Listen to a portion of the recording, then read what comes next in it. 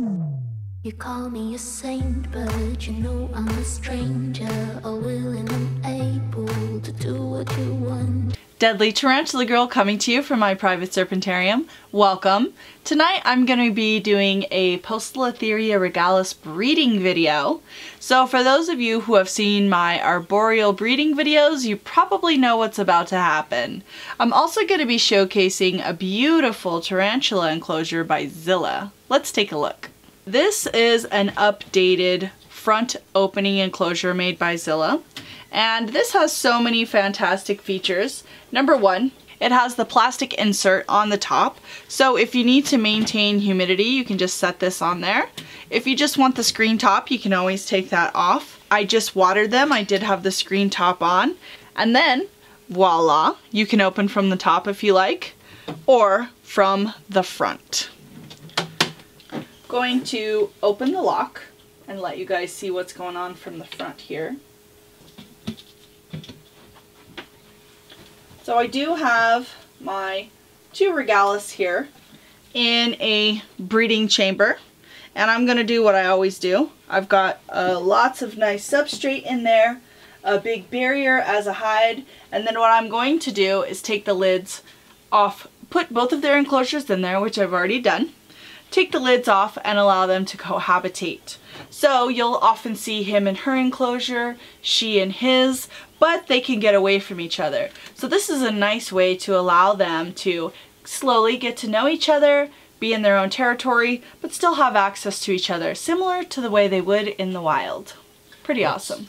And by the way, this is a breeding loan owned by He Who Must Not Be Named.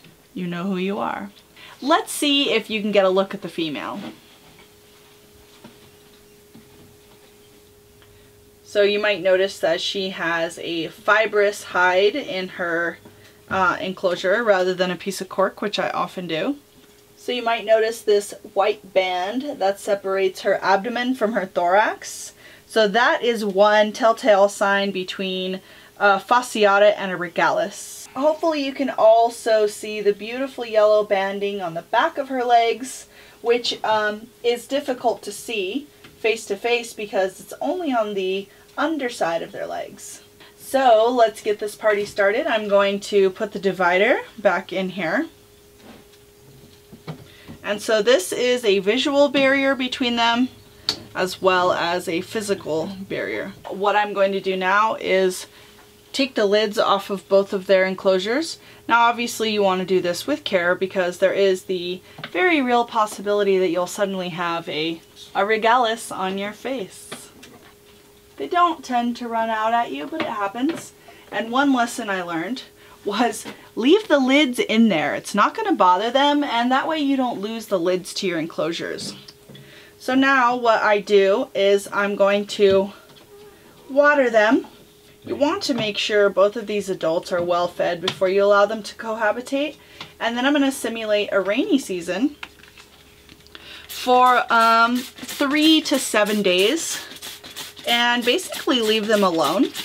So I don't very often observe the pairing, but I am very successful with my females laying viable egg sacs after this process, and my males are very rarely cannibalized. I'm thinking that my Poecilotheria metallica was cannibalized in one circumstance. However, he was at the very end of his life, and basically he may have offered himself to her, who knows. His end was coming. So basically this is all I do. I want to thank Zilla for providing me this fantastic enclosure. I am going to put the plastic insert back on the top to keep the humidity up, and hopefully we'll be bringing you a regalis egg sac video soon. For questions about where to get this enclosure, Zilla products are sold at all your neighborhood pet stores, and you know they're one of my favorites. I want to thank them again for my new lens and gimbal that I just recently got. You guys are awesome. Keep being amazing.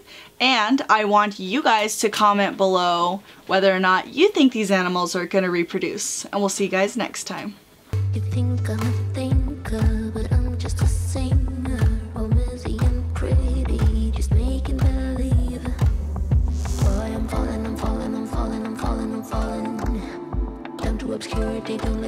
ever be this alone? I'm falling, I'm falling, I'm falling